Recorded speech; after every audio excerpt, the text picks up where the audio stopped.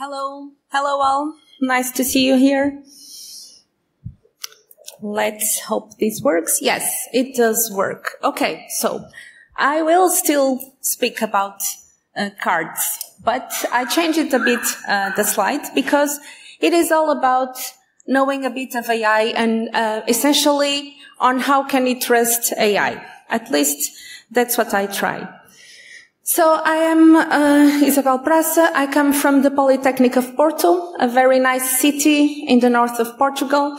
I teach artificial intelligence and also cybersecurity, and I'm part of ENISA as an expert working on security of AI and working also on the cybersecurity skills framework.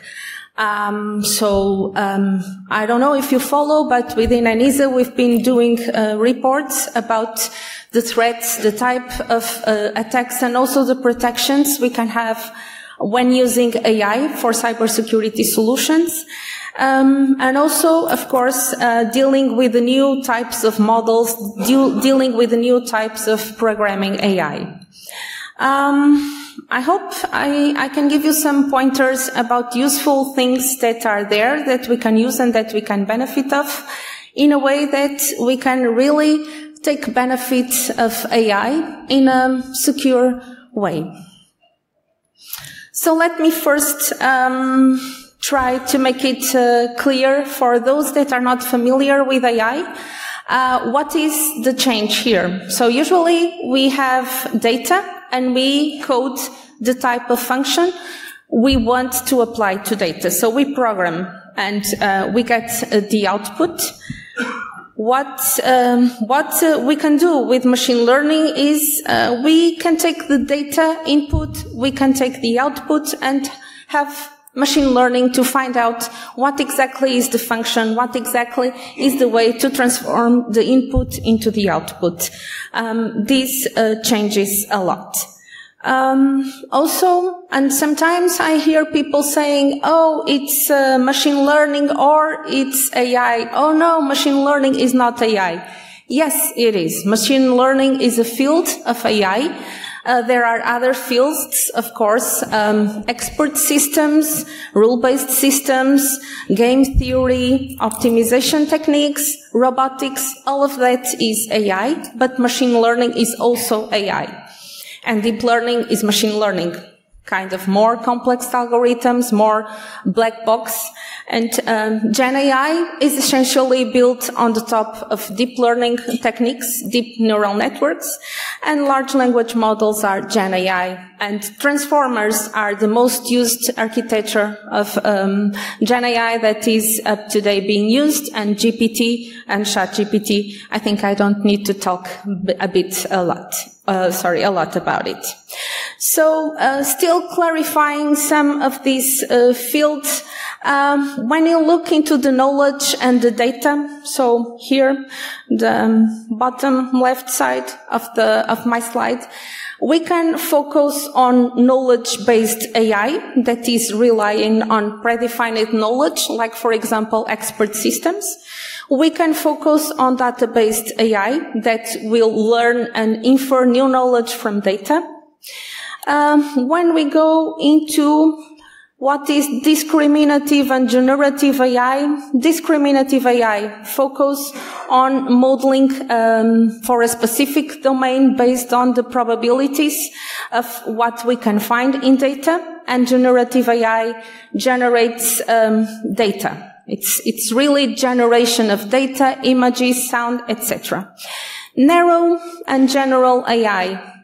Narrow is restricted to a specific domain, while general AI replicates human-like cognitive abilities across a broad range of tasks. Some examples. Narrow AI, voice assistants, that I guess you all know. General AI, some complex algorithms to replace the reasoning of humans in complex tasks like playing chess. Discriminative AI, Amazon classification to extract information from images. OpenAI Daily to generate new images that resemble photographs or artwork. Sorry, I was going in the wrong direction. Now, okay, I'm in the right direction. How is AI being used in the different stages of cybersecurity lifecycle? So for identifying, we can use AI for user and entity behavior analytics and to analyze the behavior of anomalies, finding the indicators of security risks. On the protection side, there are a lot of works of using AI for threat intelligence. And I should say it's the most popular topic when using generative AI. And also on analyze threat data to identify emerging threats and update the protection mechanisms. To detect for intrusion detection systems and to detect unusual patterns of behavior. We did quite a lot of work on this area, using AI for intrusion detection and using AI to set up rules to suggest to SOC operators to shorten the process of protection also when a kind of incident is found out. On the response side, for the forensics, for the investigation of root cause and the scope of attacks, and for recovery, for post-incident analysis, and to provide insights for a better response and recovery. Can machine learning be compromised? Well, I guess these are also very well-known examples on what we can find about examples on attacking ML and fooling ML. We know for images that using a filter, some noise can completely change the figure from the point of view of the algorithm that will not find a correct object. In this case, we still see it's a panda, but applying this noise, the algorithm will see it quite differently. The same here. And this is noise evasion attacks, but also we have patch evasion attacks. That can happen when we place some patches on an image, and that could change completely the interpretation the algorithm does on the data.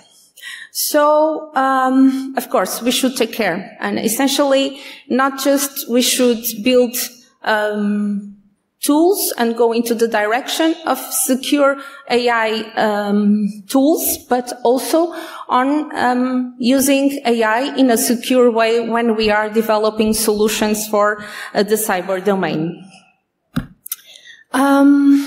Still, to give some context about how can AI be attacked, this is from an ISA report, The Security Challenges of AI, and this is an overview of the life cycle of AI.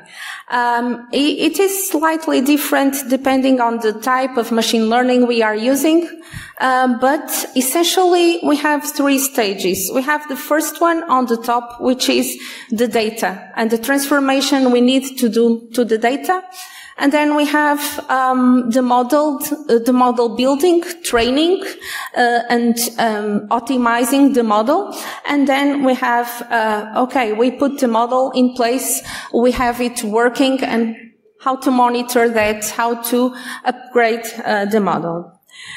Let's start then to look into how can this be attacked. It depends, of course, on the type of knowledge we have, but it also depends on at which stage of the machine learning life cycle are we trying to attack or to protect the usage of AI. Okay, we can have targets based on the machine learning model. We can have different techniques at training stage, at testing stage. We can have different knowledge about the model, black box Usually, it's most of the times black box, gray box, or white box. All of these implies different types of attacks, and all of these, of course, imply different types of protections or security controls that we should set up when using this kind of techniques. So, let's bring also some taxonomy about the type of attacks, looking first into discriminative AI. And I guess that this poisoning, evasion, these are well-known attack types these days, but maybe we don't understand really where they came from. So we saw that there is a stage where we train the model, and then when we tune and optimize the model, and then we put it to work. So that's the inference stage. For the training phase, we can have poisoning attacks and backdoor attacks. Data poisoning by injecting some erroneous data to fool the model, to have it learn not the correct function, to poison the model, to manipulate it by some owner of the model.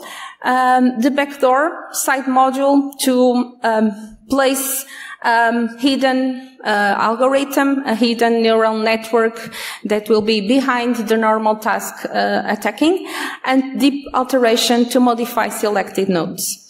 For the inference phase, we have the model in place, it is deployed and being used, and we can have oracle and evasion attacks. Oracle, trying to do some model inversion to find the training data by questioning the model, and model reversing by trying to reconstruct a similar model. Evasion, untargeted, when we cause misclassification in any class, or targeted evasion when we are trying to cause misclassification about a specific class. Generative AI, it's changing a lot the landscape. First of all, it's a democratic usage of AI. Non-programming, people without programming skills can use Gen AI for a lot of tasks. And yeah, it increases the attack surface. And if you look, we still have poisoning, but we have some very particular types of attacks that come from the way we work with Gen AI, like prompt extraction and prompt injection. So the pre-training stage, we have also here the poisoning attack, when we place wrong data there, arbitrary code execution to exploit the deserialization of vulnerabilities, the poisoning on the fine-tuning stage of attacks, and again the backdoor. For the prompt extraction, we have fixed attack queries and learning-based extraction techniques. And the prompt injection, the direct prompt injection, like jailbreak attacks, and the indirect prompt injection, like manipulation of knowledge base.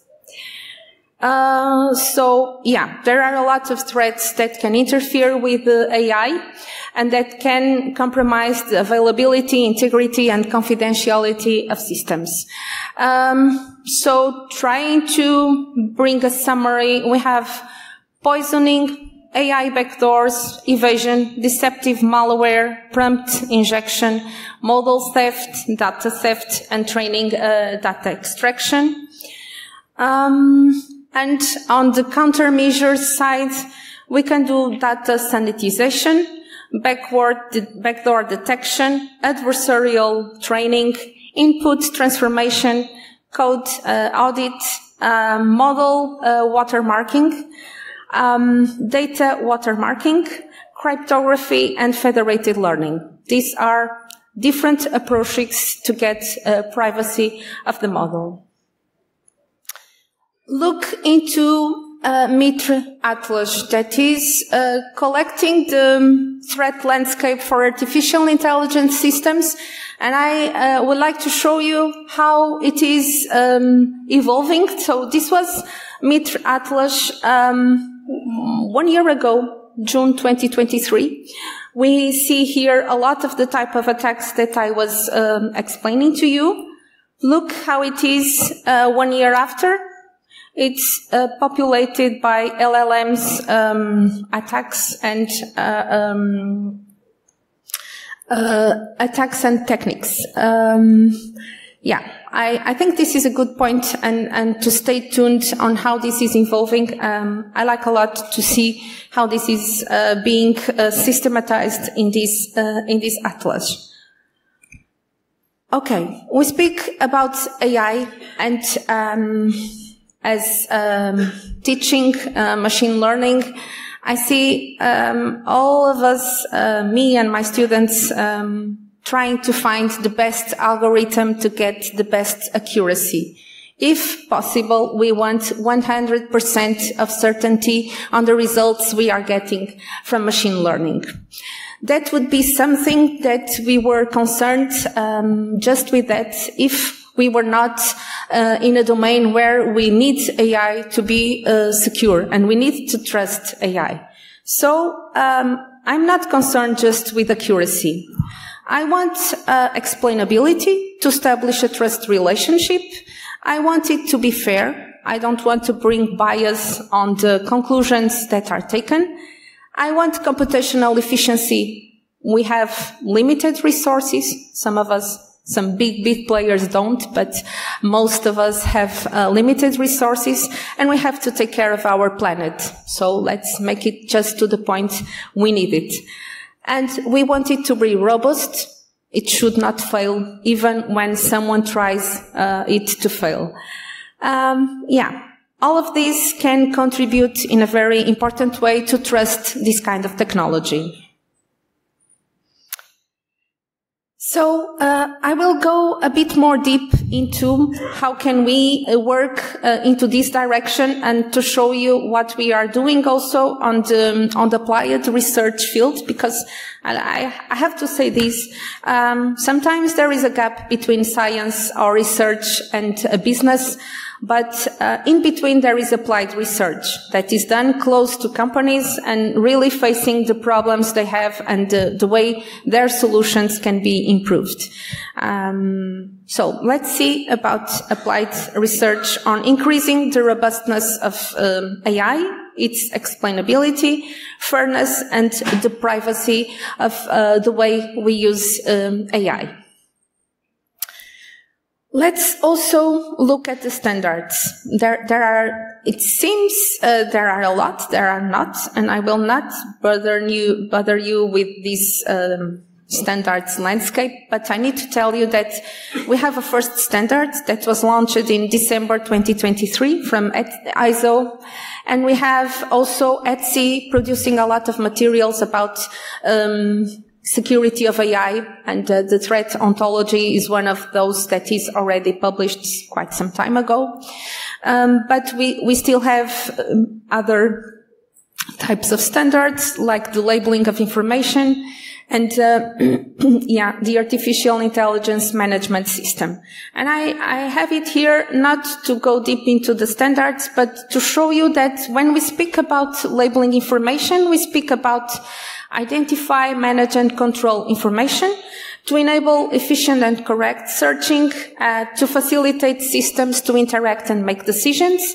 And artificial intelligence management system, we are worried also on responsible AI, reputation management, AI governance, practical guidance, and identifying opportunities.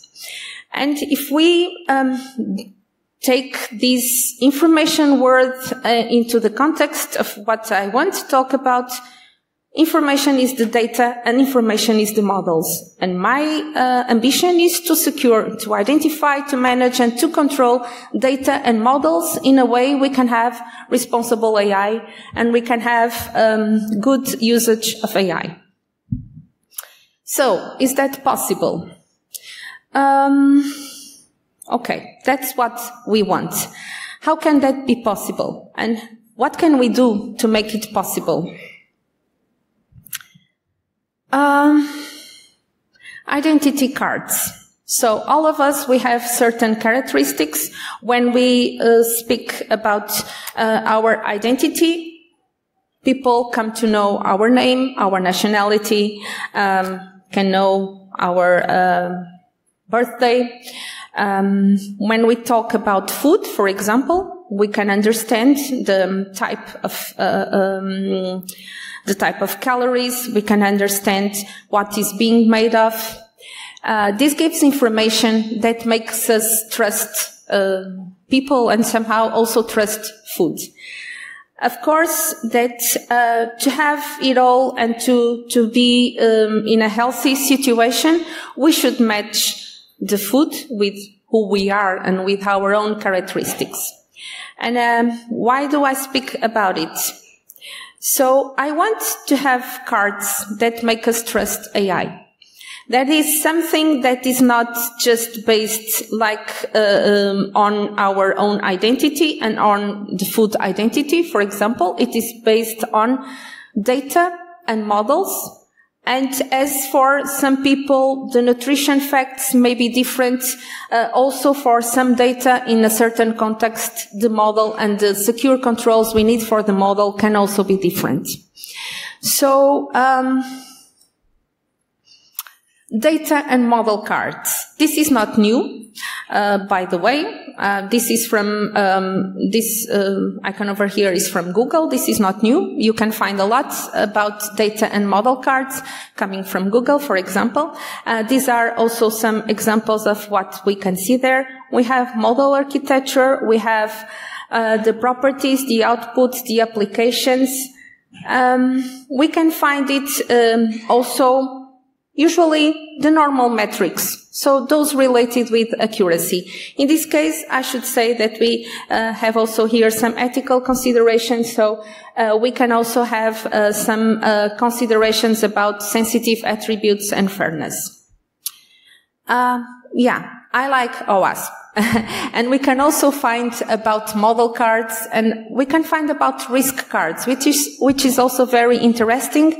That is, how can we analyze and bring the potential negative consequences of using AI related to their security vulnerabilities. So, to make trust cards, we need to go deep and we need to go more into properties that are not the usual metrics. But anyway, we need to have some way to measure how good it is. And when we think about trust and security, we can establish some KPIs and derive some metrics about the robustness, the transparency, the explainability, the compliance, and ethical considerations. So these are topics very much important for both for trusting and for securing AI. We also have some other points for trust: fairness, reliability, generalization, user feedback, and satisfaction. And for security, we can bring also privacy preservation, authentication and authorization, adversarial detection and response, model integrity, secure data handling, resilience to poisoning, continuous monitoring, and updates. Okay. What do we want from data cards and model cards? We want to enable the trust, and by this, to cover properties that are not usually considered, and to measure how robust they are, how explainable they are, the privacy and the fairness we can expect. What can be done in this field? So, back to robustness, which is the capability of ML to operate as expected, even when they are under attack. So even when some perturbations try to make it work differently. And we have some metrics here: misclassification rate under data perturbation by adversarial samples, evasion success. How can we do it? So at low level, how can we understand and how can we generate adversarial samples for attacks and training? So this is to attack AI.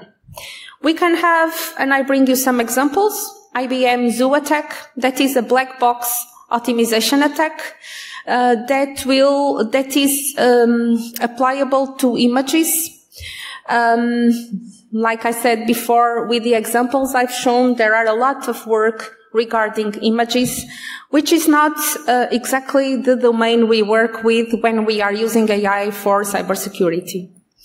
And yes, this is ISEP. It's my school, the School of Engineering of Porto, and we have a library that builds black box evasion attacks, but for the cybersecurity domain. So this is not for bringing noise to images. This is to create realistic adversarial samples that we are applying, for example, on network intrusion detection, on providing realistic examples that can fool machine learning, and while having some network traffic that is an attack, we can fool it by making it believe it's a different type of attack, and we can do it by making it even considering it's not an attack. High level. There are also some tools that use these libraries to build attacks and that make it in a toolbox that brings different types of attacks that we can try. The ART toolbox that brings evasion, poisoning, extraction, and inference threats. Again, it's for images. There is still work to be done when we speak about tabular data, the one that really matters for cyber. There is the Clever Hands, which is the implementation of attacks for neural networks, adversarial again, apparently able to deal with all type of data, but examples are just for images. And there is the alibi detect, that is Python, and it is focused on adversarial and drift detections. And here we can find some examples for images. Yeah, it's normal, for time series and for tabular data. They show some examples on a well-known data set of network attacks. There is also some other tool that you can try that provides a benchmark to test model robustness. Okay, so we can teach models to be more robust by attacking them on a training phase so that they can learn to distinguish what really is real data and what are adversarials, and in this way to become more realistic. Of course, these tools, and I can go back to this slide, they generate this type of attacks. It can be used to attack a model, or it can be used to make it more robust. My focus here is on making it more robust. Properties, explainability. It's important. When we are establishing a trust relationship with someone, it's easy if the person is transparent, if we can understand their motivations, if we can understand a bit of their personality. I guess it's a bit the same here, and we have some metrics like coverage, perceived understandability, perceived technical competence, reliability, etc. So to work models, some of them are explainable by nature, essentially those that are based on trees, on decision trees, but those that are really deep and black box neural networks and the transformers, they are really opaque, but we can work and we can try to understand what is behind the model reasoning by using some tools.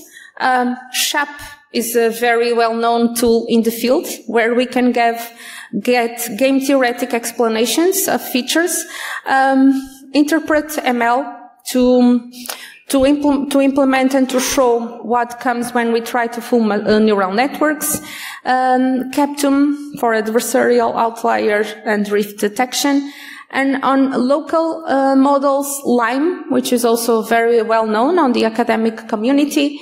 And yeah, we are also working on that. On two sides of it, that is the black box attack based on interval combination. This is a data set, public data set for network intrusion detection, and we are working on feature selection and on explaining which are the most relevant features and why, and yeah, to contribute for a trust on what is being said by AI. And fairness. Maybe we are not fair most of the times, but we wish AI to be fair. So to not be biased by preferences, emotions, or other limitations that are for sure very much depending on the context. And some metrics we can have here are the disparate impact, differential fairness, statistical parity inference, demographic parity ratio. Look that this is, of course, depending on data. That's why I say that trusting models and trusting data needs to be interconnected. And when we speak about these cards showing these properties, they are really depending on the context. How to improve fairness? Also some tools and some techniques that can be used to mitigate the bias on data sets and model predictions. The Fair Learn, which is a package that has mitigation algorithms. The Aequitas, which is a bias auditing to correct biased models. And some interesting technique, which is machine unlearning, that will remove the influence of incorrect data or sensitive information. That is something we ambition, but it's not possible on the internet. Once on internet, always on internet. So this type of machine unlearning is a very interesting concept, I would say. And I bring you here also some pointer, which is CISA training. That is a framework that expedites the unlearning process. What is this about unlearning? So imagine we train a model on a lot of data, and what we wish then is to forget this data over here. So there are different approaches in a way that we can, in this case, kind of split the data and have different models for training each of the data, but in a way that we can remove this data and keep the model as accurate as before. That is really something interesting, also coming from the fairness point of view, but intersecting with the privacy field. Cryptography, also something very familiar for most of you, I guess. And the way we are evolving in this field is I don't want to unencrypt the data to be able to apply a machine learning model. I want to keep it encrypted while I do the machine learning. But there are several approaches that come also not just from the ciphers we can apply to the data, but also on the way we can distribute the models, keeping the data with the owners and just sharing some part of the model's parameters. I give you again some pointers. TensorFlow privacy that implements the concept of differential privacy. Microsoft homomorphic encryption library, SEAL. The Concrete ML, a set of tools for homomorphic encryption. And I'm also proud to say that we are working also here. We have Enigma, which is a tool that is able to implement a neural network with the data encrypted. There is still a long way to go because it is usually very hard computationally when we are dealing with encrypted data, but it's possible, and it is becoming possible to do really homomorphic encryption. Then we have anonymization techniques that can be done with synthetic data generation. We have Presidio. Those of you working with LLMs maybe heard about it. We have CityGun, a synthetic data generator. Then what is our end goal?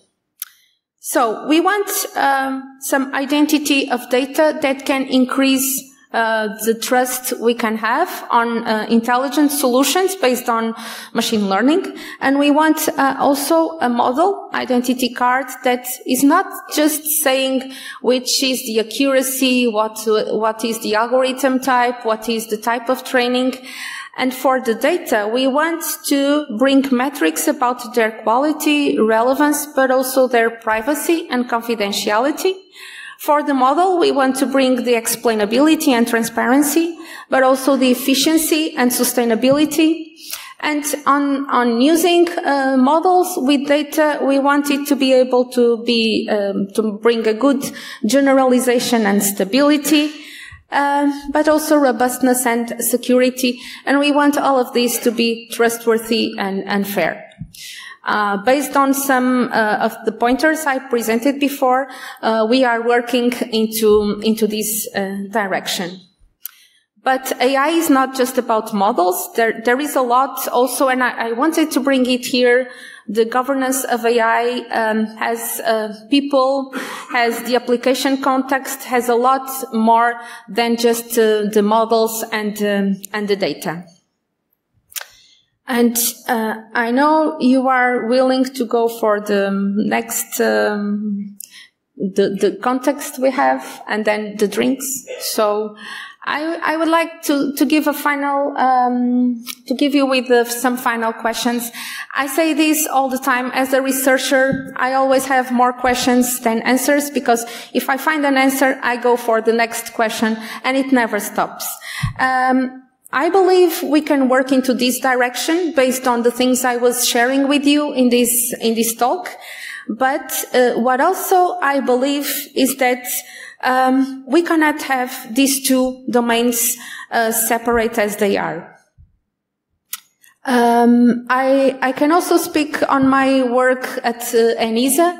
I'm also involved on the cybersecurity skills framework, and we are working on identifying for each of the cybersecurity professionals' profiles what is the benefits each profile can take from AI, and what is the demanding on securing AI that impacts each of the profile.